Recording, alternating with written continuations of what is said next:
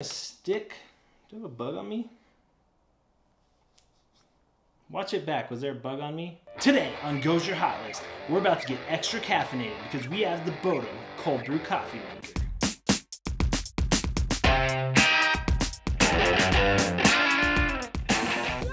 Here it is, the Bodum Cold Brew Coffee maker. It's a pretty simple device. It's got just a couple of moving parts here. It's essentially just a giant French press. Two different lids, we'll talk about that in a second. Let's talk about the construction. The handle has a nice grippy texture to it. We got to do the knock test. It's got a nice solid construction. I think I could drop this on the ground and it would be unlikely to crack. We're not gonna do that.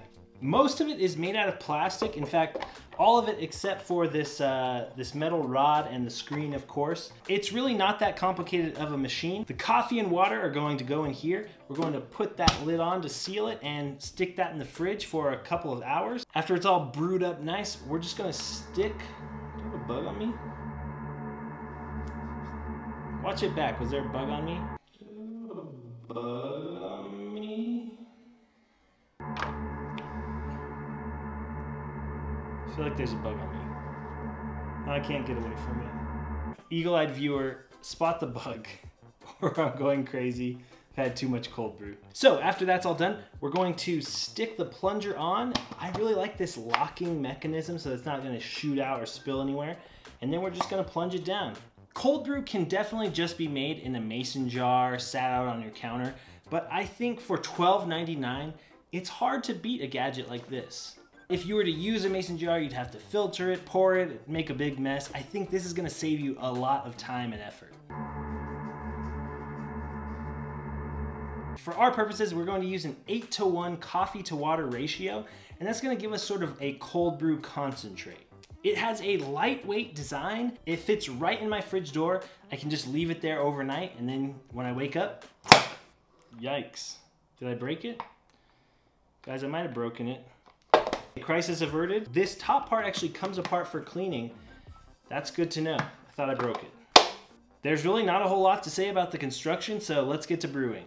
Before we do that, I want to talk about our sponsor, Plata Coffee. They donated all of our coffee for today's video. It's a beautiful space, a really cool environment. The coffee they donated today is Iconic Coffee Roasters. It's based in Santa Fe, New Mexico. It's great coffee, and it's even better if it's being brewed by Plata Coffee.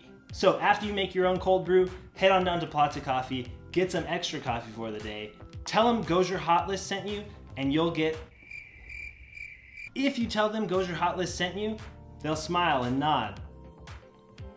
They'll be like, oh yeah, that guy from YouTube. I remember we gave him some coffee that time. Go right now to Plata Coffee in Sawmill Market. All right, here we go.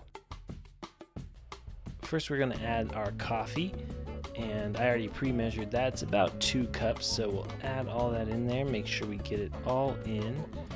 And then next we're gonna add our water. This is just filtered water. Now I'm weird, I didn't have a vase, so I just put it in this fancy bottle. Looks like I'm at Macaroni Grill. We're just gonna pour all of that out. What is that speck on the bottom? Don't worry about it. Keep it glugging in there. Cool. I realized I needed way more water, so here we go. We're gonna pour it all the way up to the lip. Want to get as much liquid out of this as we can. Here we go. Oh, spilled a little bit. That's okay. Then we just want to throw our lid on, and we're pretty much all set. Oh, just kidding. I forgot. I did not stir it. So I'm gonna get out my, it's my green bean scooping spoon. It's pretty much the only thing we use a slotted spoon for. We're just gonna spin it around here a couple of times, get it all mixed up. Oh, counterclockwise, mixing it up. There we go, and we're all done pretty much. Just throw that lid back on, and there you have it. Thumbs up, thumbs down. So we're gonna stick that coffee in the fridge overnight. We'll be back tomorrow.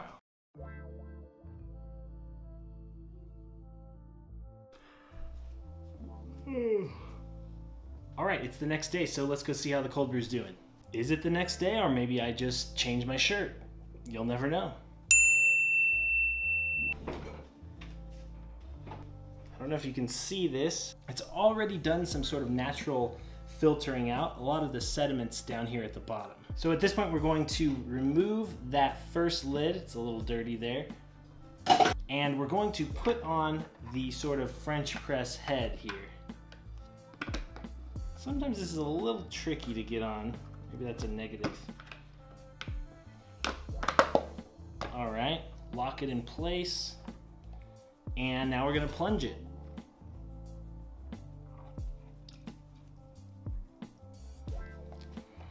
That's it. And there you have it.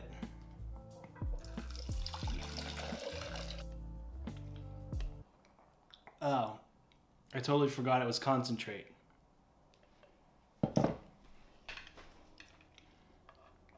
Much better after adding some water.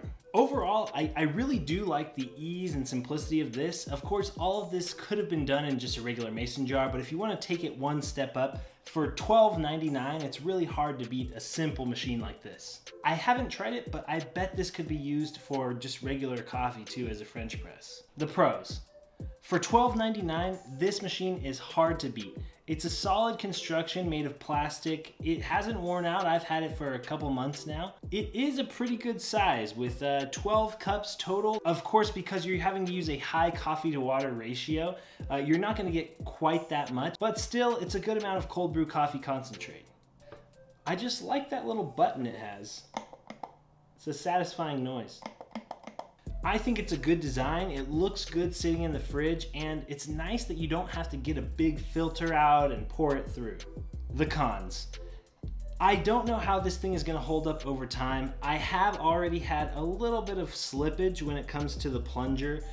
It slipped a little bit sideways and let in some of the grounds. That does not make for good coffee. If you don't get the grind just right, pushing that plunger down can be very difficult, and sometimes it results in some grounds getting through.